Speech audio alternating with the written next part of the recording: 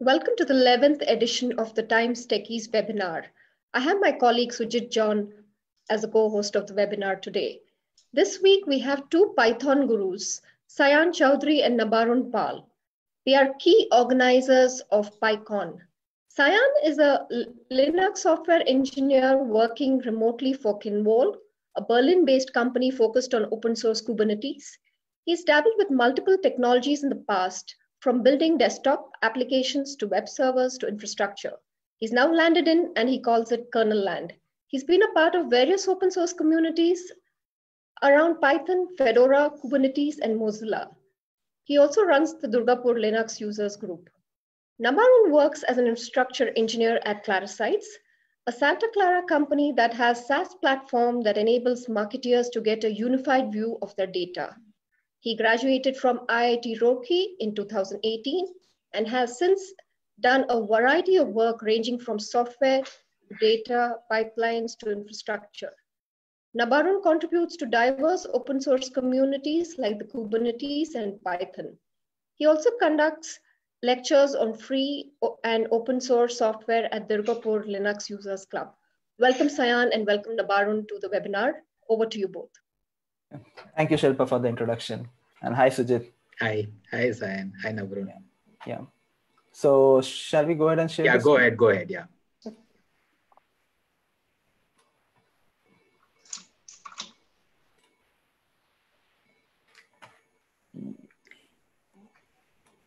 Yeah, we can see it. Yeah. Yeah. So hi, everyone. To folks who are watching us live from Facebook.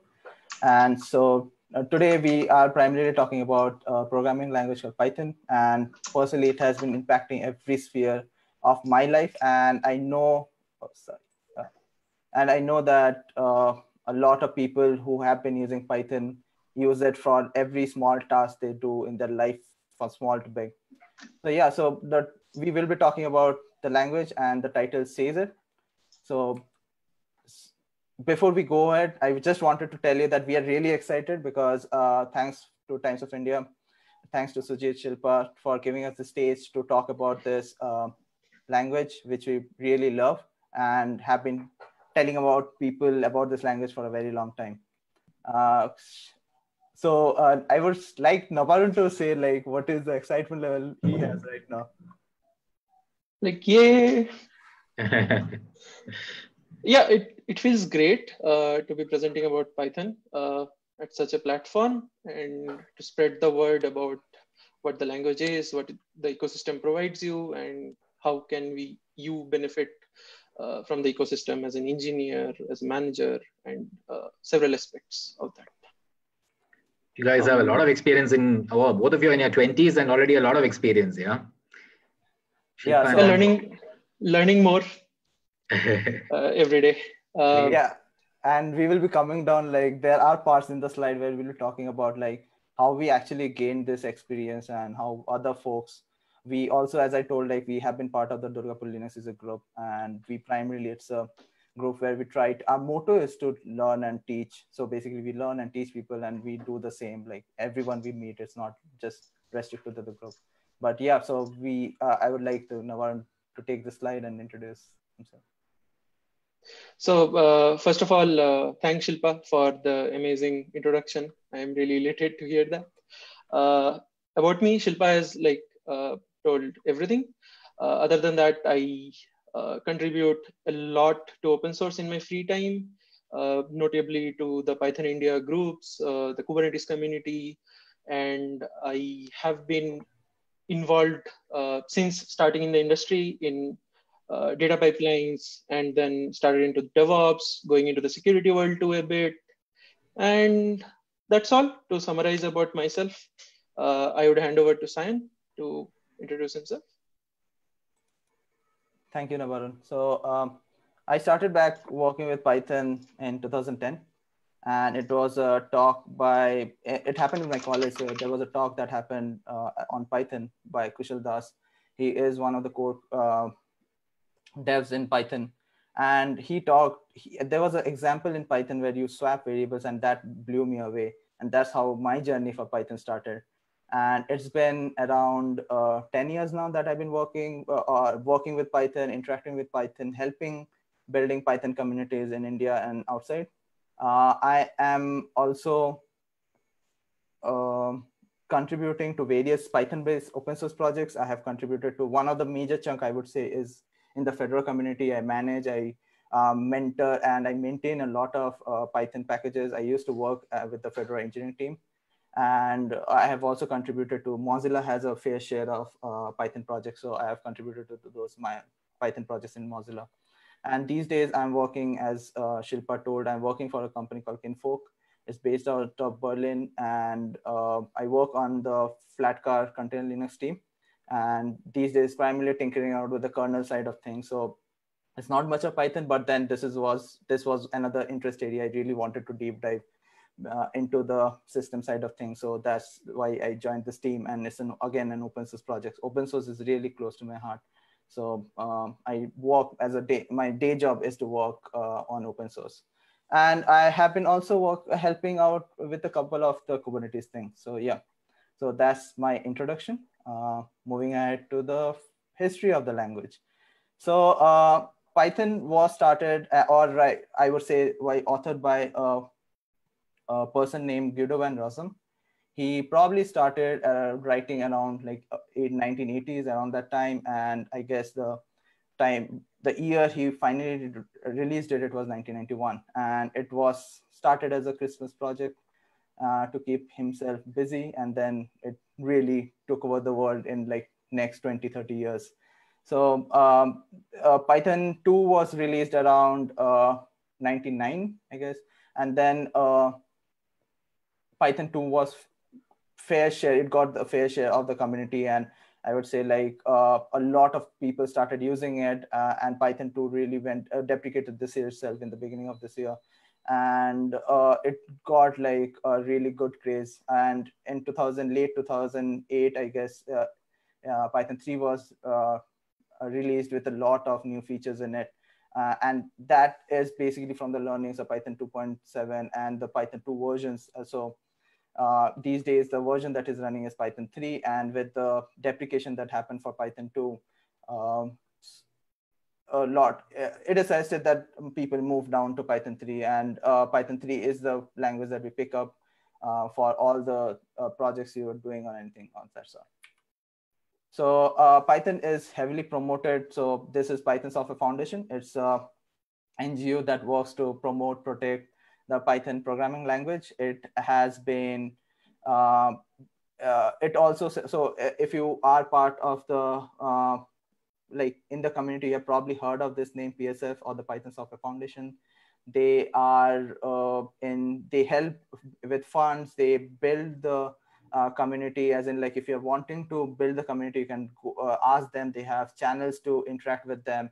And there are people who are in the Python Software Foundation to help you out with different kind of things. So the mission of the PSF is to build the Python community in general and protect the trademark and other things for the Python programming language.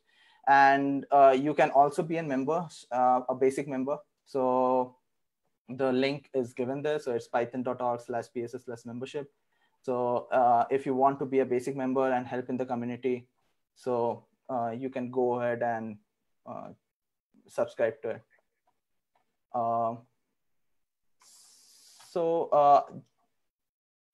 Before I move forward, Shilpa, I just wanted to ask, is the slides changing? No. Okay. It's at Python, a language impacting every sphere of life. That's what I see now. Yeah. Yeah, yeah. Sphere, wait. Can you see it now? No. Okay. No sign.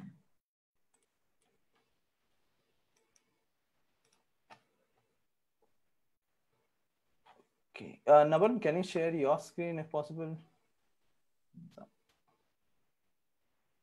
I'll just try to stop the share.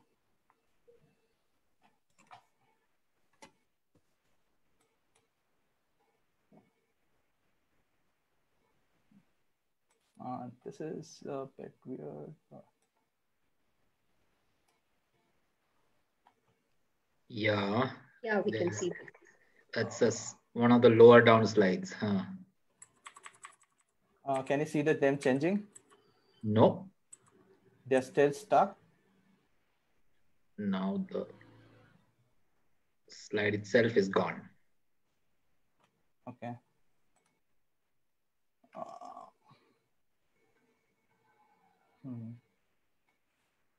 I'm not sure what's the issue here. Okay, something's come back. Yeah, Nabarun, Yeah. are you sharing the screen? Yeah, that seems to be changing. Okay, so Nabarun, one thing you can do, you can just quickly, can you go to the first slide?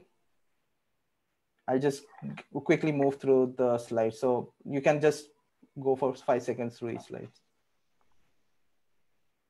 Yeah, so this was the slide where we talked about like how excited we are. And then we move ahead to our introduction slides. And yeah, so Nabarun gave his introduction and then followed by me giving my introduction. And then, as I told, like the history of Python, which was like telling about how Guido started the language and the release of Python 2 and Python 3. And followed by the slide that I talked about was about PSF. So I was on this slide, so I'll just continue from this slide. So yeah, as I told that PSF is the body which, the NGO which controls the whole Python community and building the Python international community. So next slide. Yeah, so moving ahead, as I told a lot about community. So there is a thing about community in PSF or Python in general. And this is a quote I would like to quote Brett Cannon here. He is C Python code dev. He told once, even we printed it in one of our PyCons in PyCon Pune, which was came for the language state for the community. So this tells a lot, like how interactive or how easy it is to get into the community. Like you probably start with finding issues, you start with doing small bugs, and then slowly over time you actually get into the community. That also happened with me. I started with the language, I started solving small issues in different programming in different projects, and slowly down the line I was in the community, interacting with the Python community. In 2013 I actually went into like mode where I was in the PyCon India team, helping out organize the complete event. And I've also been like, when I went to PyCon outside, I was volunteering. So it's primarily the joy of community that you get. Yeah. So moving ahead. So I would like to quote again Neil Armstrong. We know this is a very famous quote. That's one small step for a man, one giant leap for mankind. This is this Neil Armstrong told when he was put his step on moon, and that was a big achievement for mankind because we went to the other body outside Earth. So in this scenario, like it was a big advancement of the technologies. It was a proof that everything that we have been working through science actually worked. And I'll show how we did another achievement. So Nabarun, if you change the slide. So we, few days back, if you have seen the news, we got a silhouette image of black hole. So this was an image which came around after a lot of work, hard work. And if you see, there are Reddit talks, there are Reddit threads that are going on this. There are, so there is a person very famous in the machine learning data science space, Peter Wang. He told about, he actually tweeted about this picture where he saw matplotlib getting used. So there are a lot of Python libraries which are used in getting to this, like SciPy, matplotlib. There's a blog by very famous blog called Mouse versus Python. And he actually wrote there a complete detail on how things were. And he also linked from where he got the information. So ideally, which I told, like there has been a TED talk around this, but this I would say is a very big leap into, again, in the science, because we have been waiting, like we watch movies like Interstellar, I guess, where we thought of black holes, but this was like, I was really excited when I saw this. Like, this is a silhouette image, but we got to a stage where we were seeing what could be, or what theories were putting the theories to test. Okay, this is correct, probably. Yeah. Okay. So moving ahead to next slide. Yeah, but given I talked a lot about the Python in general, how the community is and everything, but I really need to back this up with stats. Like, people who are watching it would say, what are the stats? Like, how can I believe you? So so the next slide will show, like, so Stack Overflow each year publishes this graph of, they do a developer survey on talking about, asking developers to fill that up and talk about how Python as a language, or rather I would say, like, they do a survey. So they, and then at the end of the day, or like after 2 or 3 months, they actually compile everything and give you a very detailed result of it. So if you see, this is a section I picked up from the survey this year. So if you see the most loved, so this is kind of the slide where I'm talking of the loved languages, and Python is on the third. So that actually says something. And on top of that, it is TypeScript and Rust. Rust is the picking up speed, because it's a pretty new language and it's picking up speed. Moving on to the next slide, which is the dreaded one, though I don't want to bash any of the languages, but this is kind of the ranking they give. But if you see, Python, as expected, is on the very last. So it's like, I would say, the opposite of the previous one. But people really don't fear. It's a very easy to go language, and people can just start with the language. Moving ahead, I would say the next slide is the wanted slide, where I would say it primarily means like how needed it is for the industry.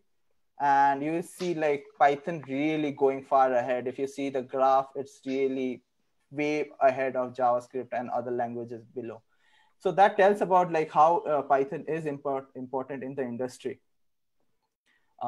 Yeah, so I really believe the slides which Stack Overflow gives, but there's one other, I would say, index that I follow, which is the TOB, which is the next slide. So this is one that they publish every month, I would say.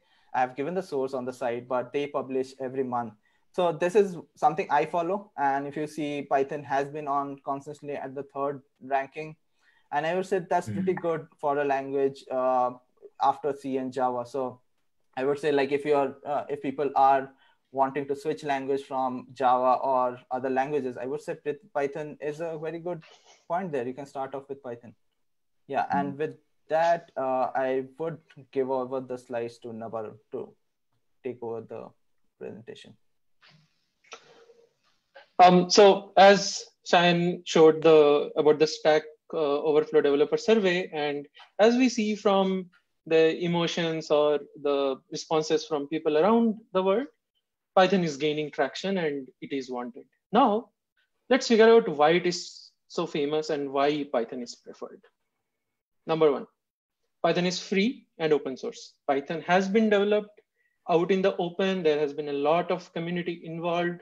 All of the decisions that go into the language, they are all done out in the open. There is something called, so any enhancement that goes to the language, it goes through a proposal structure, and people can just come in and comment on that, hey, why are you doing this? So one of the reasons why Python has so user-friendly features is because it is free and open source. Coming on to the next point, Python is written in a very high level. And what I mean by that is anyone can read it. It's like English. So if you see a snippet of Python code, it will not take you much time to understand what is the intention behind the code or what the algorithm is trying to do or trying to achieve here. On top of that, Python is an interpreted language. So it's very easy to have cycles of development, as in you write the code, you want to test something, you just run it. And then if something goes bad, you come back to the code, change something, and then the whole loop repeats. Third point is Python is very easy to learn. Now, retracing back to my previous point as to Python is very easy to write, at the same time, when we see that the code is easy to understand as well as easy to write, it becomes easy to learn as well. The reason being, the idioms or the style in which you write the code is very similar to our way of speaking a language or the semantics of a language. That makes it really dynamic to start with. Now, there are a lot of resources to learn Python. And I'll also come back to that later, how someone would get started with Python. But now the question is, where is Python used? Since it is so loved and so wanted, Python is used in a lot of places. Most notably, industry uses Python for most tasks. Then comes academia. Python is used a lot in academia. So back in college, there was a real interest in starting with Python because it really resonates with how you want to show your intentions in the code. It is also used a lot in research, primarily data science, machine learning, where you can just write algorithms in a jiffy. You just need to know the maths. And there are some libraries in Python which makes tasks very easy for you. Python is also used a lot in the security field, in writing scripts. Again, it stems from the fact that it is easy to learn as well as read as well as write. And this point keeps on coming up in very frequent terms. Now, who uses Python and in which fields you can use Python? So here we try to put up a word cloud of companies or industries which use Python or domains which use Python. By no means this is definitive. There are a lot more companies and fields which use Python for their primary use cases. Going on, now all of that talk apart, okay, I'm very excited. How do I become a Python developer? First thing, just hop on to docs.python.org. It's the official documentation of the language. It's very simple to read, and there is a very good tutorial. Any newbie or a beginner can just go to the tutorial, just install Python on your machine and go through the tutorial. You would be started with most parts of the language that you would require for writing simple logic. Now, some people also prefer books. What about them? So there are a lot of books written in the community, like Fluent Python, Think Python. There is an excellent book called Python Handbook. All of those help you to know what are the standard practices that you follow while writing Python. Also, some people might like reading through articles on blogs. There are a lot of them. It's just a search away. Over to you, Sayan. You want to say something? Yeah. So my personal preference. So I started with the link that is given below. It's a PYM book, Python for You and Me, and it's a book that I started with, and it's probably the only book that I read other than docs.python.org. And other than that, there's this other book that I suggested. That's also one I read, but it's more into it's not a Python book, rather you build something with Python. So I really recommend the other book as well. But as Nabarun said, if you're trying to learn Python, I would say probably start with a simpler book, and then for depth, you can either pick a Fluent Python or Think Python. And if you really want to get into the intricate details of how things are implemented, I would say once you are into building things, you would end up in referring to docs.python.org. So at the end of the day, I would say docs.python.org would become your friend for reference point. You would spend a good amount of time reading the docs, the the documentation or the method, and it's really very well written. Like it's one of the best, I would say, out there. Okay, so hearing about science preference, now what I prefer. So there's a big disclaimer here. I'm a huge maths buff. I love mathematics. So how I started with Python was, there is a beautiful website called projecteuler.net. It contains a variety of mathematical problems that you can solve. They're very simple problems. So I went on to see how can I solve those using Python. And in the process, I learned a lot of features or practices in Python, and in the way it made me a better Python programmer. So yeah, if you like mathematics, feel free. So you can just also create your own calculator or some sort of spreadsheet for yourself.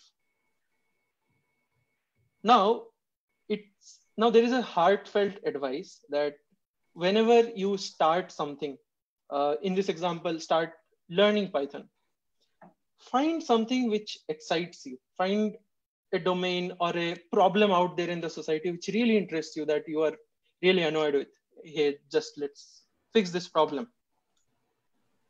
When you try to start with those kind of problems, you are really passionate when doing this stuff. As I gave you examples of solving mathematical problems, since that was my passion. Sayan gave you an example of writing your own games, computer games with Python. You can also start with, let's say, a to-do list. Build your own task tracker using Python. See how you like it. Or maybe build a tic-tac-toe game. Or automate stuff. Like, for example, say, if I touch some button in my phone, my light should go on or light should go off. My fan should turn on. All of that, anything that interests you, start with that. Now, coming on to things which you can leverage to use Python. Python has a huge universe of libraries or packages, as we call in the Python domain, that you can use to perform certain options. So here we have put out a word cloud where you can see, based on the domain, what are the prominent packages available to you. For example, if I want to write a web application, let's say a website, I can use Django, I can use Flask. Both of them suit their own different purposes. Let's say, what about writing a desktop application? I can use tkinter or PyQt. Or what if the application that I write on desktop also I want it to work on mobile? You can write using Kiwi. So all of these are very user-friendly frameworks to do those kind of user-ended products. You can also tinker with hardware using MicroPython or CircuitPy. You can light a bulb, as I told. You can have a microcontroller on top of your, or in between your power and your light, that listens for some request and then turns that on or off. Now, one big chunk where Python is heavily used is in the data science or machine learning or artificial intelligence industry. For data science, we have very popular and very powerful libraries like Pandas, Jupyter, NumPy, SciPy. Using all of that, or some of that, or any subset depending on your requirement, you can perform like very heavy duty tasks. You can, so let's say, for example, you did some data science, you did some analysis, but if you want to visualize them, Python has you covered. You have Matplotlib, Altair, or Seaborn, which are very good libraries to use. Reiterating again, this by means is not an exhaustive list of packages. These are just some prominent ones that people use. For machine learning, you can use Keras or TensorFlow and generate your own models. Also, Python, as I told earlier, is heavily used in academia too. There are libraries like AstroPy or SunPy or MD analysis. You can use them for doing your research. Now, MD analysis, I have used it in my undergrad itself because I was coming from that background where I needed to do molecular analysis, and MD analysis was a perfect tool to do that. Going ahead. So, Nabarun, I just wanted to add one thing. Sure. So Shilpa gave the introduction that I actually jumped a lot of things. Like I started with desktop, moved to web, and basically moved to more lower down the line. I did infrastructure. And one of the key things I would say, like the best part was Python was the only common thing. I started writing PyGTK apps. I did work around those. The common thing was Python. Then I moved to web, working on Django things. I worked at a startup where I was building, the company was based on Django. And then the next company I was doing infrastructure, like when I told Fedora. So Fedora is primarily a Flask shop. So all the release that happens to Flask, and then the infrastructure is managed to Ansible. And then when I want to do hardware related things, it was MicroPython. So I would say I never went to the, because I was more interested toward going the depth of infrastructure. So I went this stack. But then if you see like how you can use just one language, knowing the semantics of one language and move around from the whole stack. And this is one thing I really love about Python. Yeah, go ahead, Nabarun. Thank you. So there are one more subset of people. Like you have already started exploring Python. You already have done a bit of Python development. And your question is, how do you get better at Python? Let's see how you can get better at Python. The first thing is practice. As there's an old saying, practice makes someone perfect. So practice actually teaches you a lot. Write code, iterate on it. You will make mistakes. You will make a lot of mistakes, and mistakes are good because you learn from mistakes. The second thing is practice again. The third thing, it is again practice. Practice is something which is like non-negotiable while learning anything. It is not just in terms of Python, it is in terms of anything out there in the world. It's the same with a programming language too. Coming on to a different part other than practice, how you can make your code more visible. What you can do is contribute to open source software. There are a lot of benefits that you get when contributing to open source software. One of them is that you get to experience a wide range of coding styles. You get to experience a lot of ways that Python is being used, a lot of ways where Python is useful, a lot of ways to like develop Python.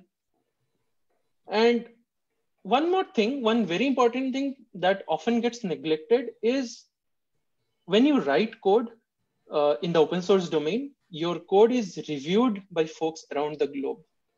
Since the open source community cannot be divided based on geography or anything, and the community is a very distributed system of people. Anyone can come in, contribute code, review code. That teaches you a lot about how things are written or how you can like skill yourself up in this domain. And there are a lot of open source projects. There are innumerous open source projects in the Python domain. As we saw in the cloud earlier, that there are a lot of projects that real people use. So this is one of the ways. And like personal experience, I learned a lot of Python contributing to open source. This journey started out when I was in college in my second year, presumably. So it's been like half a decade that I am writing Python. Most parts of it in the open source domain, probably 4.5 years. And it helped me a lot. So this suggestion I would give out to everyone, to find a project that is very close to your interests and what you do daily, and then just start contributing. And with that, I'll pass the baton again to Sayan. Thanks, Nabarun. So just to add few lines on the previous slide itself. So another point I would like to add that usually I see a lot of people who are trying to contribute to open source that it's tough. I would say it's tough. It's not that easy. Like my first patch, which I did in, I guess, 2011, to a Django project took me a month. And I would say like a lot of people get disheartened or get demoralized seeing that it's so tough or they don't get issues. So I would say that it is tough. And if you stick with it, as Nabarun said, practice and practice and practice. And if you try around the same problem again and again and again, you eventually get to it. And try to stick with this project. So one of the project that I started with is Fedora back in 2011, which I'm talking about right now. Like the first batch went to Fedora, and I'm still contributing to Fedora in various projects. I'm mentoring people on projects. I maintain projects. So I stuck with the community. So it's important to stick to a community because you then know, you get to know the overall picture on how everything connects. Now, another thing that comes into place is the interest. My interest was around operating systems. So I came down to operating system projects. If you are into machine learning, I would say pick up a machine learning, try to see projects which are there out there, try to contribute to them. And usually there's a community around it, or I would say there's a set of projects around it.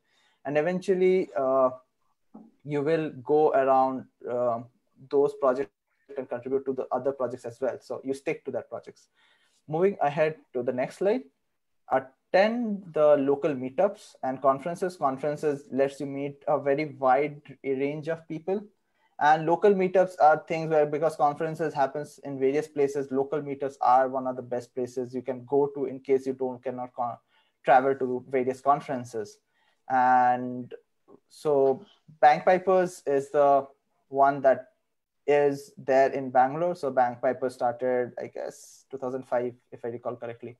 And in the recent times, there is a PyLadies Bangalore chapter. Also, there are PyLadies chapters around around India as well as globe.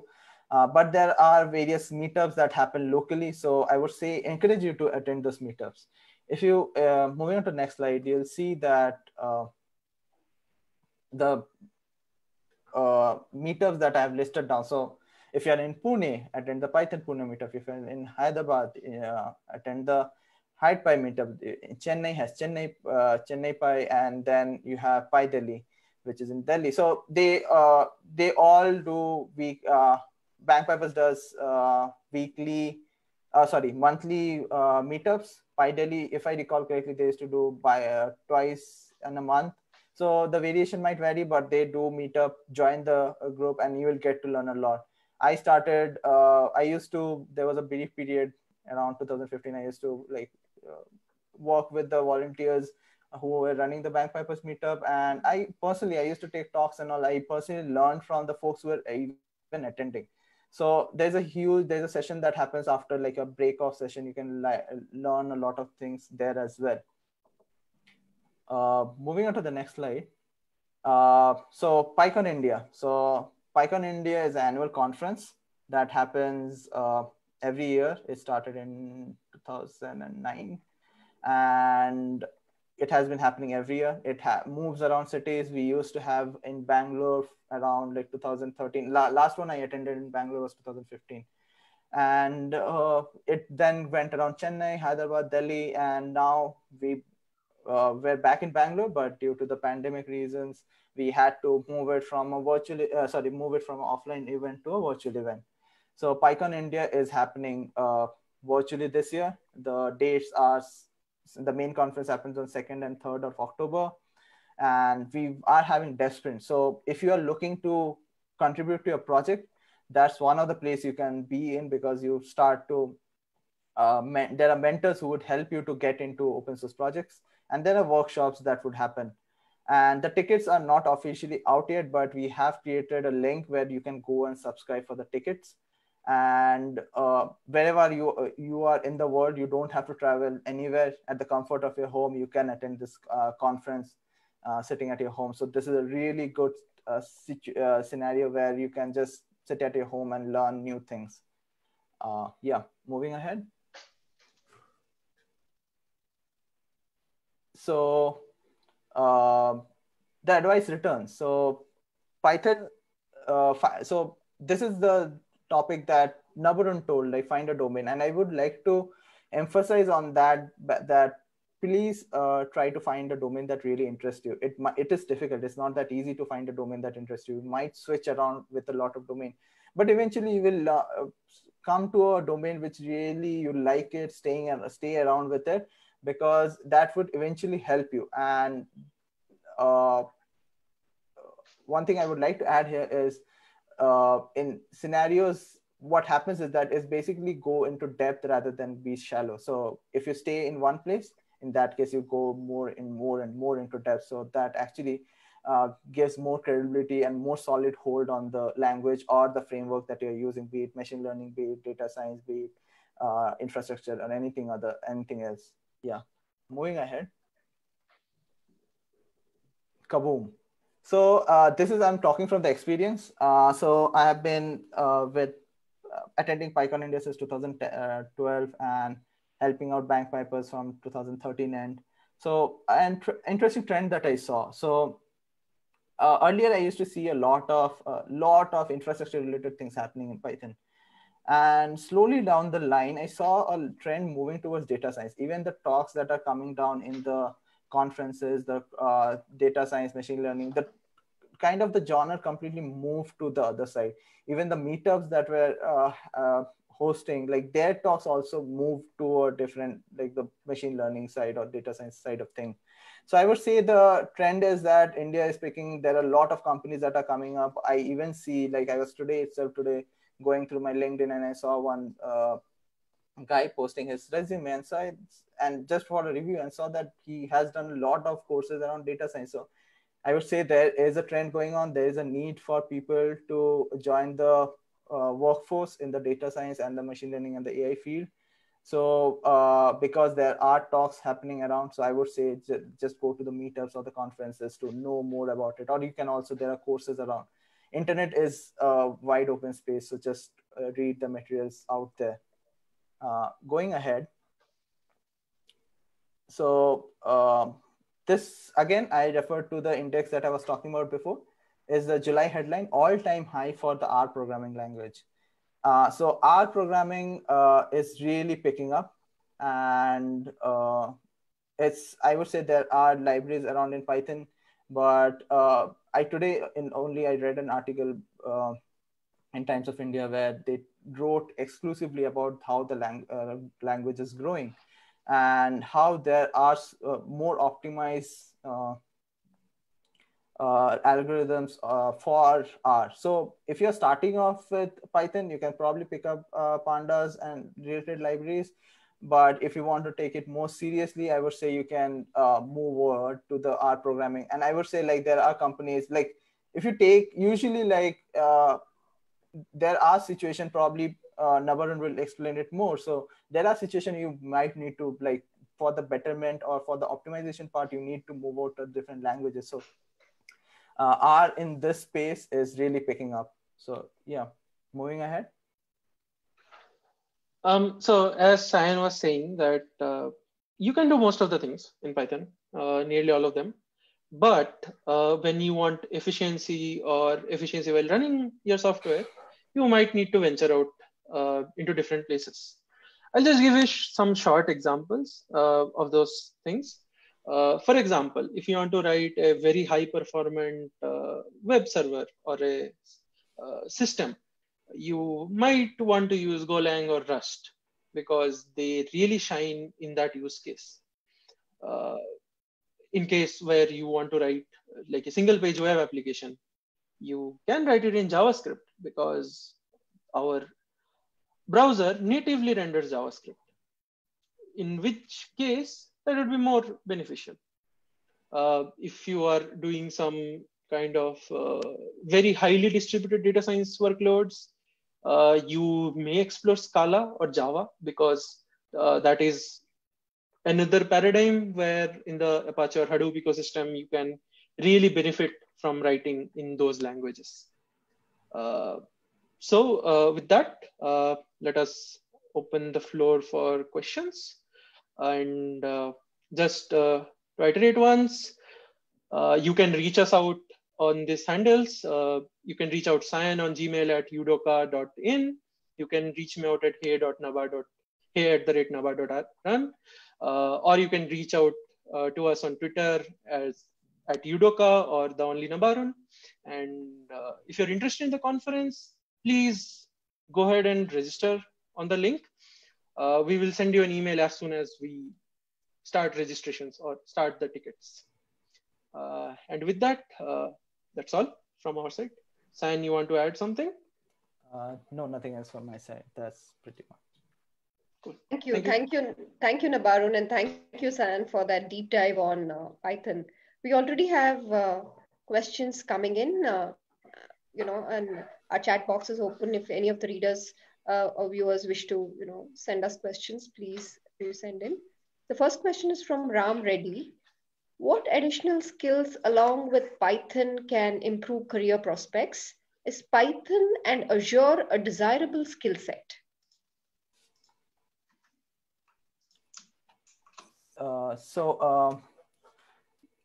It again defines, like, it is based on the domain that you pick. So Python, along with, like, if you're into web, then probably you'll pick up Django, and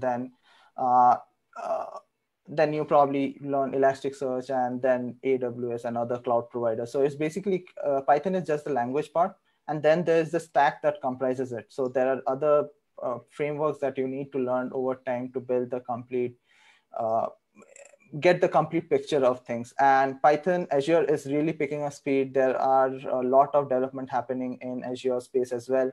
And I would say that it's really picking up. So you can pick up Python and the Azure combination. But along with that, you need to pick up other frameworks. Like if you're building, as I told, if you're building a web app, in that case, you need to pick up frameworks like Django, and then to deploy or doing caching. So you might need to pick up a database. So to become a full stack, you need to know the complete stack. And Python usually has wrappers, drivers around it to help you completely through the way. Yeah. Thanks. Yeah. Okay. This is again a reminder to the viewers to send in your questions. The chat box is open, and there are multiple questions already, Sayan and Nabarun. But from my side, before even if somebody has to read and understand PIM book, for instance, what would that require? Would you require to know math, or, I mean, somebody like me who can just knows English and some economics and all that? Can I also understand? Yes, you can. So yes. Python for You and Me is a book which has a lot of examples. So it starts off really basic, and I actually completed within, like, I sat for 2 hours probably and completed, but I had a programming background. But that's a book I usually recommend. As I told, like, we have a run a Linux user group, and we recommend that book as well because it's very beginner friendly. It teaches like adding to numbers, adding right, creating the power multiplication and all those functions, and then slowly increasing the depth, and another thing to add here is the book is very example oriented than theory based. So you learn it by doing things. So that's the reason you will pick up things quickly. Yeah. Okay. There's this question from Kshitij. For someone who wants to start coding, is Python a good place to start, or should I start with something like C? I think both serve their own use cases. Like if you want to just learn logic and programming, Python is a really good place to start out with to build your skill set, as in how do you write code. So in order to know the structure, or in order to train your mind to do that, Python is a really good place to start. Now, once you go into that territory of algorithms, data structures, then you may explore the territory of C or C++, either of those languages. Yeah. What about Java? Yes, so Java is also one other paradigm where you can explore the field. Now, they are like ecosystem. There are some ecosystem changes when you go to the Java field or C++ or C field after doing some amount of Python. So in Java field, you might see different idioms or different practices, and your skill set will develop in a different line. So depending on that, you have to choose your path forward. Okay. Okay. I feel that Python is a very forgiving language. So that's the reason, like I would say, like picking up the, if you're learning going into coding, so Python is the language to start off with, where you learn programming. And usually it's said in computer science that it's just the syntax that change. So Okay. once you know how a loop works or a conditionals work or how a module works, you can easily adapt to other languages. Is it? So Python is basically, because of its forgiving nature, you can pick up it very quickly. Universities and engineering colleges and all teaching Python in a big way nowadays, or? Yeah, go ahead, Nabarun. So when I was in college, when I was just graduating in 2018, several colleges had actually started to have Python, and they replaced their C or C++, whatever they were teaching, Oh, really? depending on the needs. Yes, and they were changing that with Python. So to give an example, in my college, there's a branch called Engineering Physics. They already had started teaching Python, I think, in 2017 or 2018 or 2016. Either of those intake years. And as far as the review goes, they were really happy with switching to that front. Also, like if I recall correctly, like CBSE also moved, like I have Python as optional. Probably you can pick it up. Like in my time, it was C++ which I took, but these days you can give an CBSE computer science exam in Python, if I recall correctly. Oh, really? Okay. Shilpa? Yeah, we have a question from Nandita Gupta Shah. She's done her basic course in Python, and she wants to know what is it that she can be referred to, because she wants to make a game in Python. Can you suggest a website or a course for that? Yeah, so the book that I told is a good book. It's Inventing the Computer Games is using Python. And that's a good book which you can try out. And then there, I have seen, I don't do a lot of courses on that front. I'm mostly a reader than I do courses. So, but I have seen while going through Coursera, there are various courses out there which help with the game development using Python. But the book that I suggested, I really loved it. So I can give a vouch for that book totally. Nabarun, you want to add to that? So in the Python wiki, the official wiki, there is a page on game programming. Probably you can check that out. What I'm doing is I'm pasting that link in the chat, in the live chat. Okay. If it can be propagated to whoever asked the question, that's like, that would be really great. I just posted it there. Okay, thanks. Okay. I have this question from Chinnu Kumar. How to connect with the Python open source community? Any online resources? One other thing I would say is we have the meetups. The local meetups is usually the place where you get to connect with the open source community. Or other than that, you can usually every open source project either have a Slack or a IRC or a Zulip. So our PyCon India is handled, or like we communicate via Zulip, which is again a Python based project. So you can probably contribute to it. There are Indian contributors who contribute to the project of Zulip. But like whole of federal community communicates via IRC. So I would say that either go to this meetups where you get to know these people giving talks, and they usually know how you can get into it. The second point is if you want to get into, suppose, Django or Ansible or any of this kind of a framework, just see where usually the developers hang around. It's usually open source, so they usually hang out somewhere, be it IRC, be it Zulip. So join there, say, hi, I'm new to this project, just give me a bug, and they will be happy to help to give you a bug, because open source projects do need people to contribute. And it's basically both of, they really like to mentor people.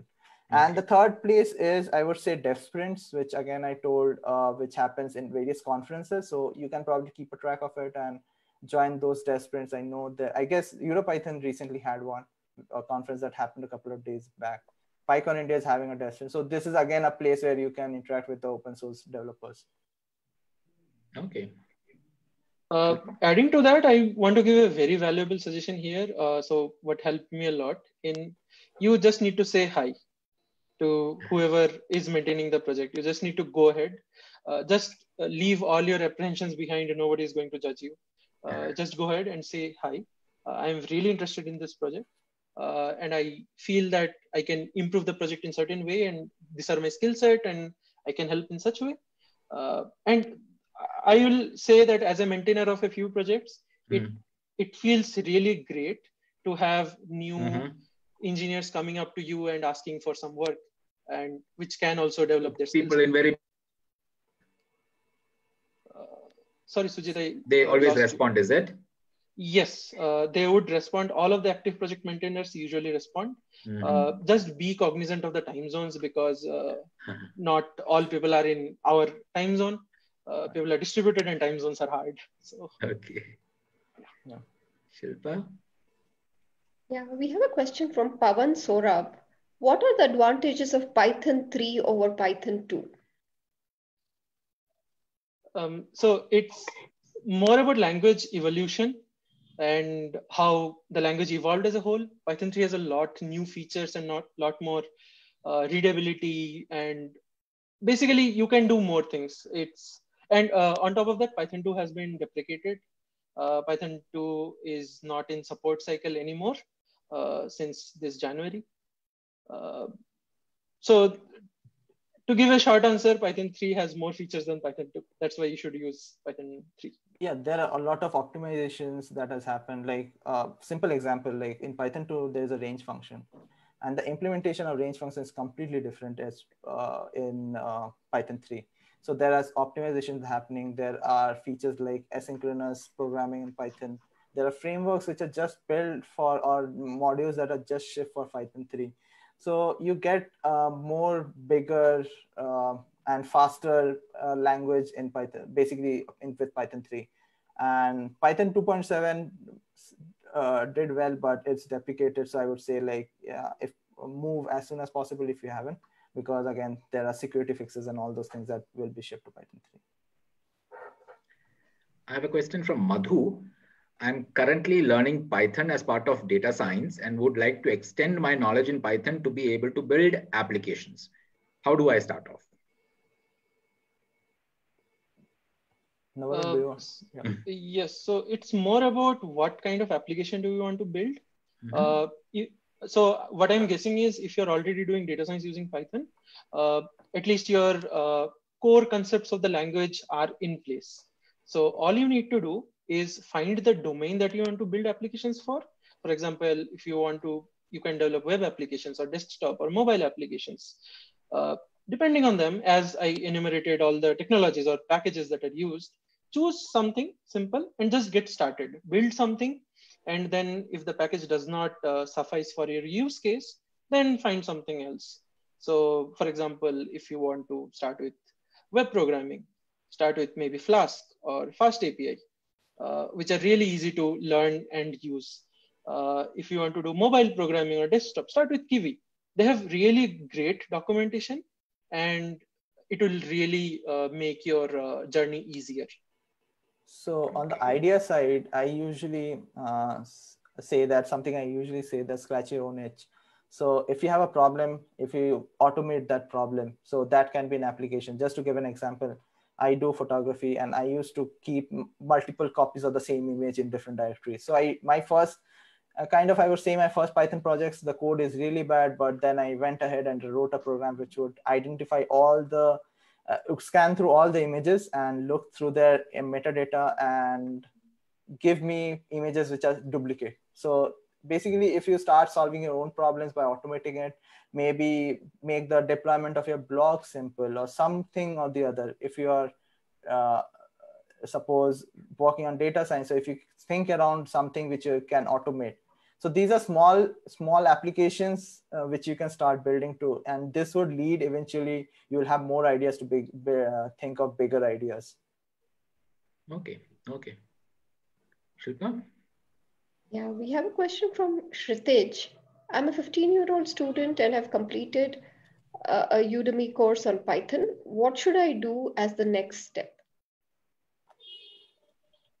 How basic would that course be? Any you think? No details. No idea, no? I would say like if the person has gone like the basic through programming, again, if I was in the same scenario, I would have gone with hardware. I would probably pick up a Arduino or maybe a Node MCU smaller board and try to tinker around with the board with MicroPython. I told the same thing to one of my cousin, and he also is interested in that. He is around the same age, and he likes playing around, like build robotics around that.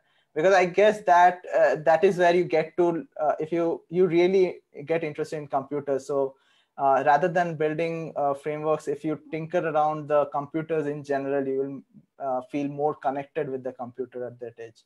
So that's one suggestion. If you are more into, like, if you want to build something, I would say the other option is web, I would say. Okay. So question from Vinayak Dikshit. Which Python domain do you suggest for a mechanical engineer if they have done a basic Python programming course?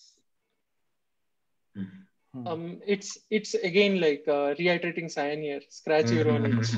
So try to find something that is very relevant to your field and you find problematic. For example, if you're in mechanical engineering, you might be frustrated with thermodynamics. Just an assumption, not to quote me anywhere. So if you're frustrated with some problems, then find an automation to the problem. Find something which you can automate and get done with. So that's how I used to do stuff, like any assignments that I thought of were like too like tedious or too much manual. I would just write a program which would solve it for me, and that is perfectly fine. There's a package library for practically everything. Practically everything. So in Python, you'll find a package for anything out there in the world. Another thing you can do is, if you're learning a language, maybe replicate that package. Like, get the idea of that package, what it does. Build a wireframe. What would be, suppose we are building a web framework, or suppose interacting with the hardware. So maybe build those APIs, get those APIs, what the library does, and write the same library on your own. So that would give you a much better understanding. And so even like Nabarun in his college days did the same. Like, I hear his stories. He did a lot of robotics and things. So yeah. Is there any other language which can do this wide range? Can Java do a lot of this, or Python beats everybody? Unheard of. I have never heard like anything beating Python. Really? It's unheard of. Like like all domains, yes, as I mentioned, right? In some use cases you might find other languages useful, but there is not a language which does broad range of things that Python can do. You're saying no other language can really compete with it, right? Yeah, but I have not seen. You can basically do everything, and it does scale well. Like Instagram, a company such huge, it's a really big company, and it uses Python. So Python really works, and if you really want to optimize, then you can probably move to other languages really to optimize the problem. Because in computer science, when you pick up a problem, you really need to, before you start coding, you start to think around the problem. What is the problem? And then the more amount you spend on the problem, the lesser time you take to code. Okay. So in that decision, you might end up using other language, but Python usually would fit them all, like from image processing to ML to infrastructure to everything would basically can be done with Python. Okay. But some of those things can probably be done better than some other language, for instance. Right. Is it? Yeah. Yes. Okay. Shilpa? Yeah. Pawan wants to know which IDE is recommended for Python coding. I would say whatever you're comfortable with. Yes. So like, comfort is the key, because you are writing the code. What I am comfortable using, you might not be. So there is no universal solution here. It's like your own personal thing. Exactly. So a lot of people these days are picking up VS Code. PyCharm is also a very good IDE, but personally, I have been stuck with editor called Vim for past 10 years now, and I'm just using it for everyday life. Like I just use Vim. But I know Nabarun uses an editor called Spacemax, and it's basically the more you're comfortable because you spend time building that muscle memory. So you don't want to move to some other editor. But these days, a lot of people want IDE, so they usually end up with PyCharm or VS Code. They both serve the purpose. But if you're a person who wants terminal-based or somewhere on you can do Emacs, you have Spacemax, you have a Vim editor, so you can go with those also. I personally use Vim for everyday programming. Okay, I have a question from Kirtan. The first part of it, I think I can answer based on what you guys have said. How effective is Python for analytics, data science? From whatever I've heard from you, I think Python is the language for that. But there's a second part of the question. I'll come to that later. But R, for instance, can it do data science and analytics better than Python can, or depends on the use case and all that? So it's about how you see things. Like it's about your vision of the world. So R, if you're coming from a statistics background, if you have a lot of stats knowledge, then R has some interesting idioms that you can directly use. For example, if you want to do some sort of standard deviation, just mentioning like there can be much more complex metrics that you can get from your data. R probably has some more verbose tools. But for example, if after analyzing some of your data, you want to build a machine learning model, R can also do that.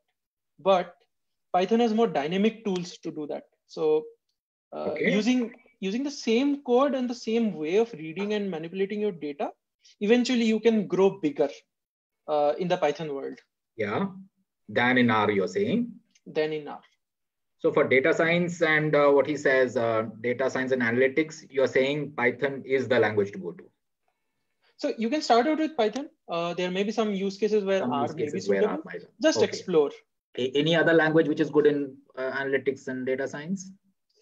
Like these days, mostly Python and R are being used.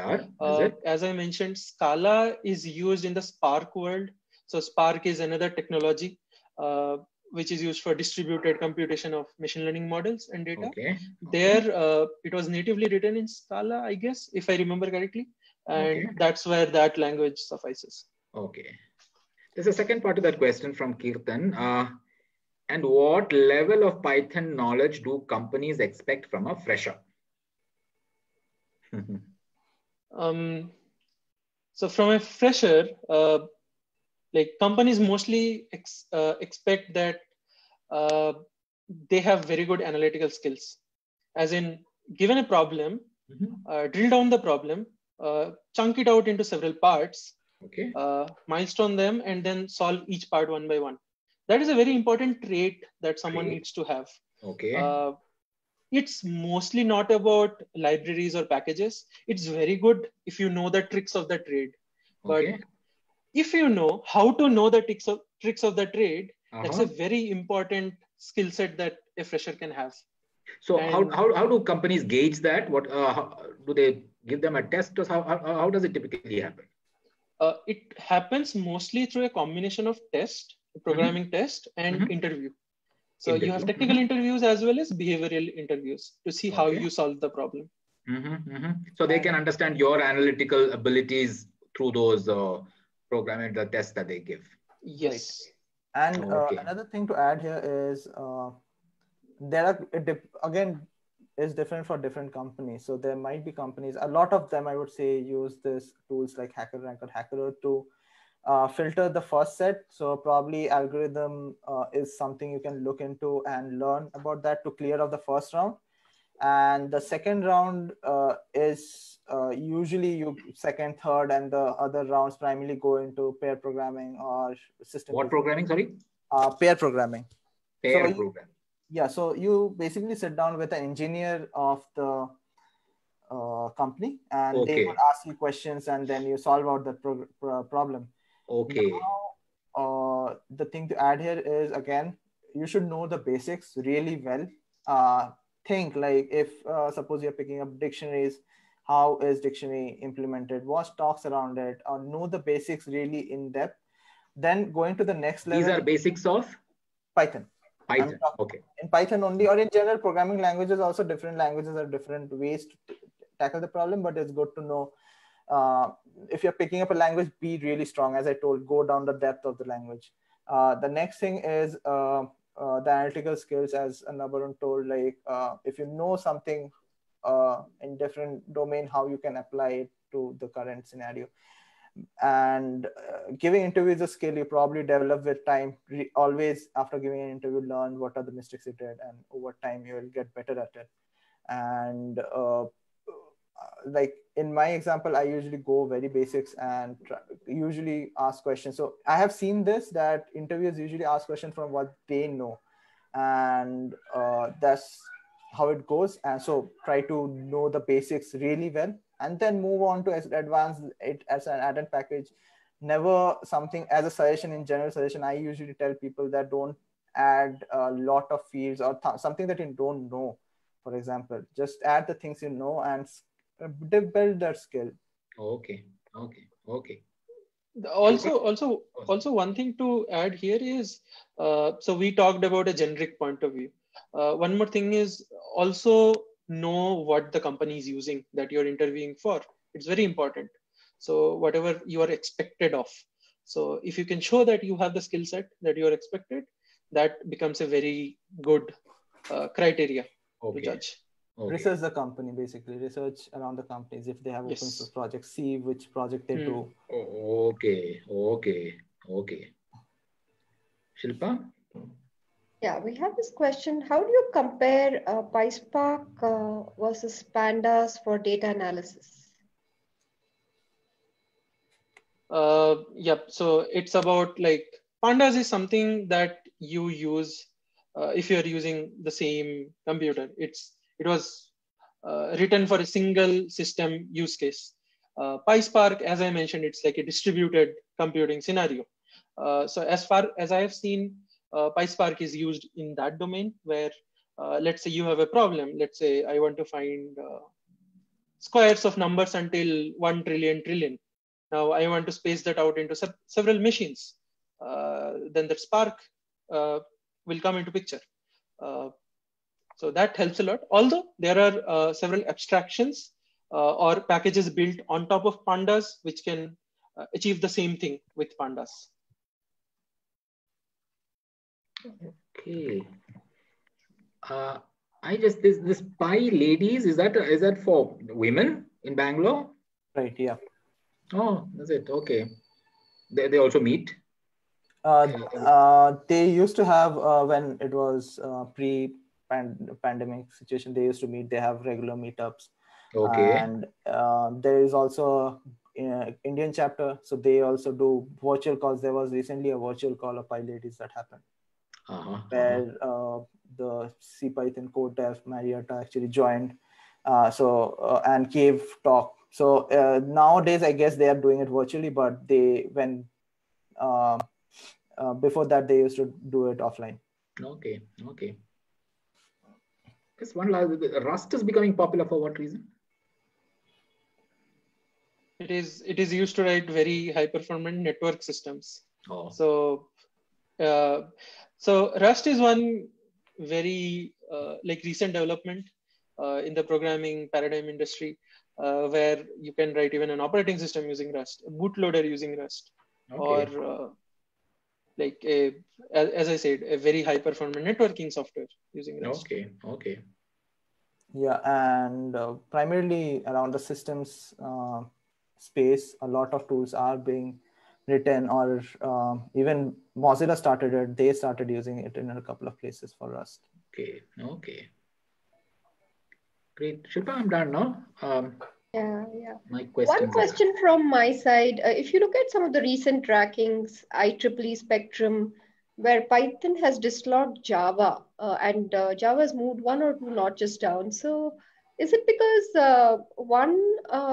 the syntax is easier to adapt, and hence you see a lot of traction? But on the flip side, we also hear developers say that this is not their first go-to language. They would have picked up something else. They come to Python later. Is it because the syntax is much more easier? Seeing the space, just based on the experience, I find a lot of startups, a lot of enterprise companies use Java. And given the Java is taught, I would say Blue Jay, and then it's taught in colleges also, and then moved down to companies. So there's a trend of people using Java. So probably that's the reason they pick up that as a language. That same goes for even C, C++. It used to be taught in a lot of schools. So a lot of people started giving C, C++, Java in the resume was like the de facto standard. And slowly down the line, I would say a lot of people these days, a lot of people are interested in data science. So a lot of people end up learning Python. Maybe from the popularity side, it maybe is possible that Python is something they get to know later down the line, because it's still not very famous in the school side or that part of the high school part of side. So it may be because of that people pick up other languages first. Even for me, Python was the third languages that I started. So, but again, if you go to enterprise company, I have heard like Java. If you talk of Java versus Python, I have heard the people who praise about Java. Java is a very good language. If you want to really build enterprise big companies, they do really build up well. It's a very thought of language. It's scalable, and that's the reasons Java is still prevalent in the recent industries. And on the other side, a lot of, because the nature of startups is so fast, so people start using Python. So like when I back in 2013, that time, like there were a handful of companies used to use Python. And in the recent trend, in last 5-6 years, the number of companies have grown. I think the thing will change, like slowly, as you see, like CBSE adopting to Python, like colleges would adapt to Python. So it might be possible, because it might be possible that Python becomes the first language for a lot of people. But till the time you don't have Python as in the high school or college level, I think like people will pick up other languages as the first language. And another point to add here is, like, even if you suppose there's a school and they tell like Python is the primary language, they then need to find the talent to teach Python, and that talent might be missing. So there are a lot of blockers there. So slowly, I would say the trend will change, but till then, like Python would be like the second or third language people pick up. Correct. So to give a perspective here, like when I was in my first year, like 2014, like all of the branches of IIT Roorkee actually taught either C++ or Java. So Python was nowhere there. But by the time I graduated, at least one branch or engineering stream started teaching Python as the first language. So we see an eventual change in tides here. And Python is still not, So Python is still not taught in like colleges. It's not there in the curriculum for a lot of colleges. So it's usually the people who want to learn, pick up this language, they see the trend and pick up. Like when I was in college, it was like, I guess there were two only Python programmers in the whole batch who used to do Python. So it was one of my senior and me.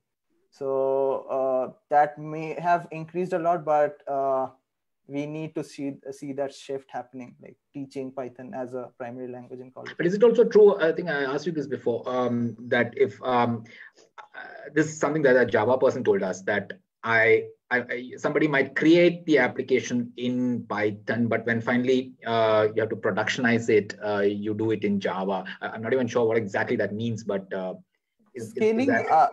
It might be possible that like a lot of people build the POC, the proof of concept, in Python, and then when they are hitting scaling issues, that time they might move to a different languages. Again, a lot of company might do it for the talent pool. The Java talent pool is bigger, so they might find more people. But there are companies which scale out really well. Like I gave the example of Instagram. There are companies, YouTube, Google, they all use Python.